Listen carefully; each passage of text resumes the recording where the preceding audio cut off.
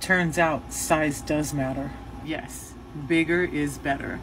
At least that's the case when we're talking about LDL or low density lipids. What did you think I was talking about? Back to the science. It turns out there's more than one type of low density lipid in your system.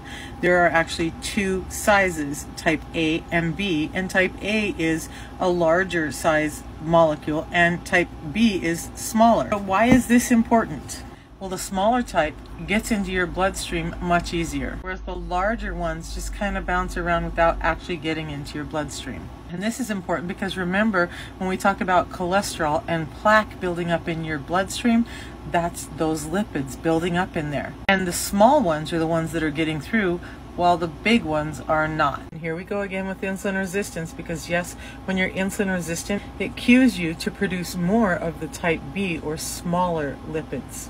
Yep, building up that plaque in your blood vessel walls and making them restricted, causing high blood pressure.